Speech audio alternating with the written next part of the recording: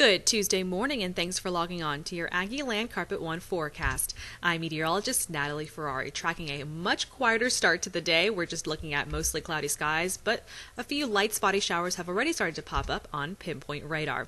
I'll go ahead and take a glance at those down through Lee County into Milam County, as well as Burleson and Robertson County. Again, just seeing a few stray pop-up showers. That light blue color you see there is actually moisture struggling to reach the ground, so maybe seeing a little bit of a light mist to a light drizzle out in that area.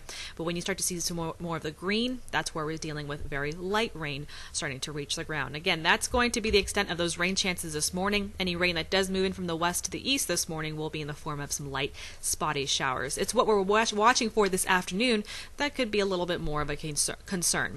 We'll talk about that here in just a bit, but mild and muggy conditions out there, lower to mid-70s, already waking up in the mid-70s down through Brenham and into Belleville. Even here in Bryan College Station, we've been dealing with the mid-70s as winds come in out of the east about 5 to 10 miles per hour.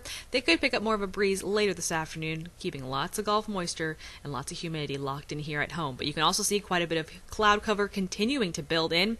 Lots of showers and storms have been rolling on through West Texas and West Central Texas overnight through the very early morning hours. Some of that moisture outflowing to us this morning, and that's what's giving us that 20% chance of some spotty showers. But you can see the thunderstorm activity associated with that has actually been fizzling out this morning.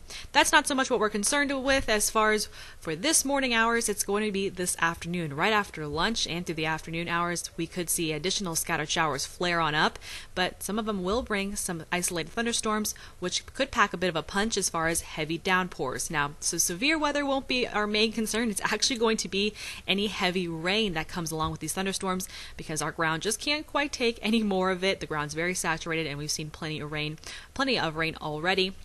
So any heavy downpours that do roll on through could produce the threat of some localized flooding. That will be our main concern.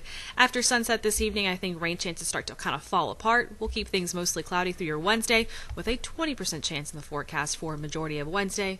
Storm chances try to inch their way back in, though, by late Wednesday, really into your Thursday morning. Until then, looking at mild and muggy conditions, we'll aim for the mid-80s once again. Scattered rain chances continue through the morning hours and into the afternoon. However, we could look at a better shot at some actual thunderstorm activity this afternoon, some of which could give us brief heavy downpours. Again, localized flooding would be our main concern for today. That's something we will be watching out for. However, starting Wednesday all on through the rest of the week, we're just looking then for a 20 to 30% chance of rain, more hit and miss showers, so that will be some good news. We'll try to get a few peaks of sunshine by the end of the week. However, just expect things to be mostly cloudy with the daily shot at rain. Main concern day by day will be the potential for those isolated downpours. We'll be sure to keep you updated on any storms that do develop throughout today.